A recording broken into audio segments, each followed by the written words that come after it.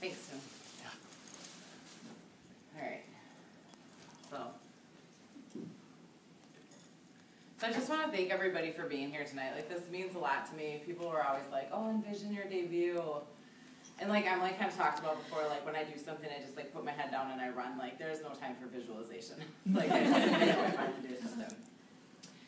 But I wanted to thank everybody for coming out to here to celebrate. This truly, to me, this is not about me. This is about my unit that are sitting here and represented. This isn't even a half or a quarter of them. And we just have the most, I think we have the most amazing unit in Mary Kay. I might be prejudiced, but I really do. So, and I just want you girls to know that you are an exceptional group of girls. Our success, our speed would not have happened if you weren't who you are.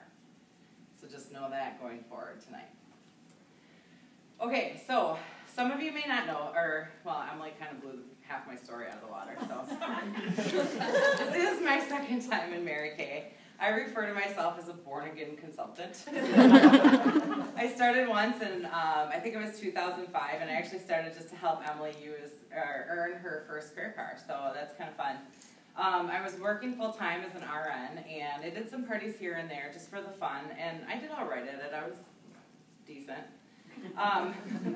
I took a different job in 2007, switching from hospital work to hospice and home care, and I thought I would keep up with Mary Kay, but I didn't. Life just got busy, and I just didn't keep it a priority at the time, so I just phased out. That's the great thing about this business.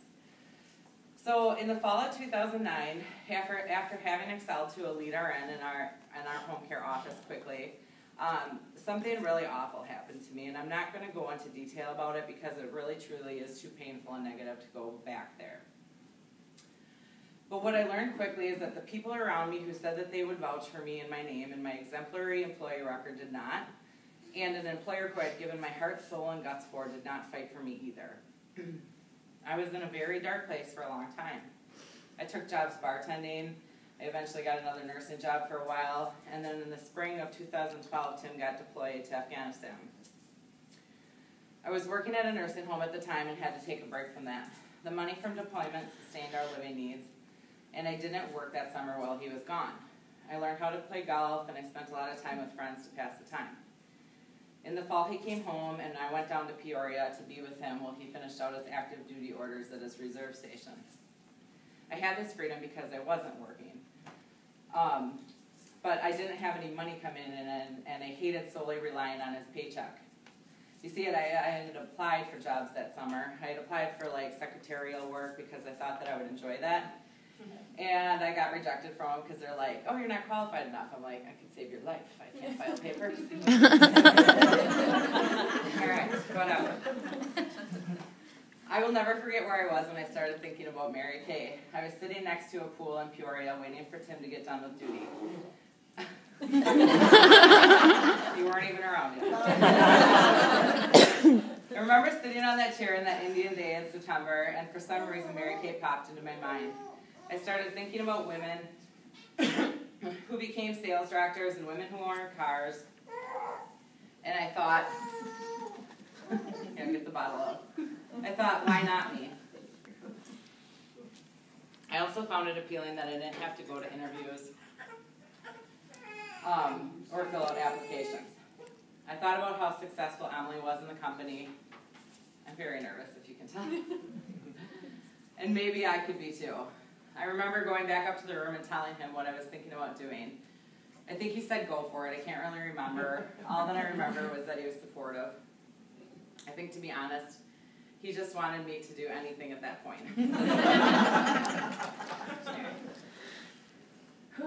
If you asked him today, his story is that he had suggested it before, and I told him, like, no way in heck am I doing that Mary Kay thing again. I don't remember that.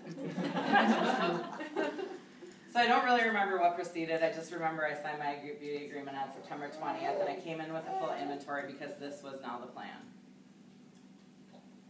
Came to my first meeting at Kathy Larson's unit. What I saw was women of all ages, shapes, sizes, etc. doing this and doing it successfully. It solidified my original thought of, if they can, why can't I? And so I took off running. I have worked hard, and I've worked not so hard. This business is like owning any other business. There are harvest seasons and there are sowing seasons. But I believe the secret truly is to never quit.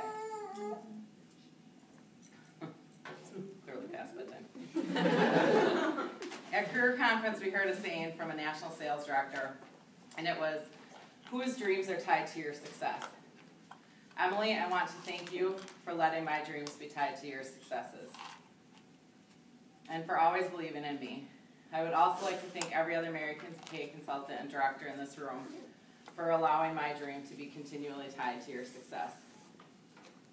Thank you to Kathy Larson for being my first adopted sales director and welcoming me with open arms. Bobby Mays, thank you for being my first running buddy. Amy Zanto, thank you for including me in your unit. You give me inspiration. Jennifer Hammond and Sheila Vandenhoven. Woo! Your shout out you wanted. Professionally, you helped me keep my head in the game and moving forward. I love our Wednesday night meetings together.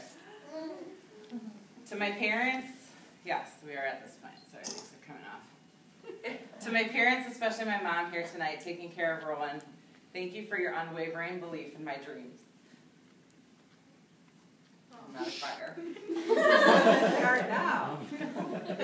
And being my biggest cheerleader along the way. To my in-laws, Steve and Beth, I could not have been blessed with better in-laws. The way you give of your time, talents, and possessions so freely is unable to express with words.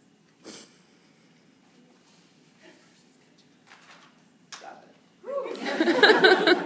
All right. Tim, you heard the speech once already. You are my rock. I know this journey hasn't always been the easiest, and it definitely hasn't been the path of least resistance. I appreciate everything you do for our family and our country. And most importantly, I thank God. I thank Him for the gift of Mary Kay Ash, who stepped out of her comfort zone almost 51 years ago to create this opportunity for women.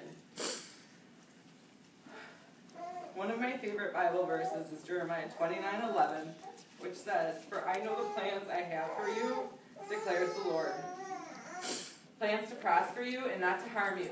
Plans to give you hope in a future. Thank you, Lord, for having a plan for me when I didn't have one for myself."